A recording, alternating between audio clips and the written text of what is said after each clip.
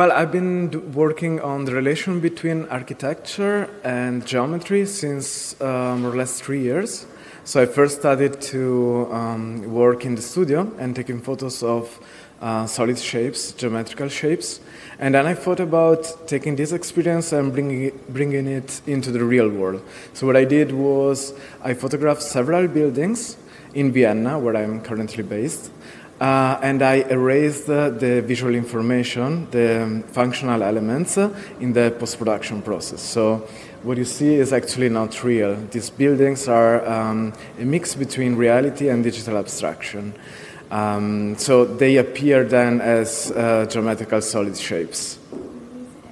And what does it mean for you to be in the Sony 2018 Photography Awards? It means a lot. It was a great achievement to me.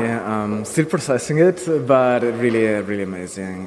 The whole organization, the award ceremony yesterday, it's just great. And the exposure that the photography gets worldwide is just incredible. So I really want to thank the WPO and Sony for the opportunity.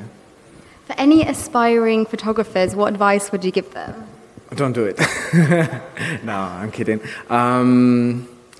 It's hard to answer to this one question. I think the Sony Award, the Sony World Photography Award, is the proof that we can, to quote Aida Moulonnet, shift perception through photography. That we can be brave and that we can really focus on photography as a medium to generate a cultural discussion. So that's very important. And that photography is art. So my suggestion would be to study the history of art, first of all, and not just photography as a skill.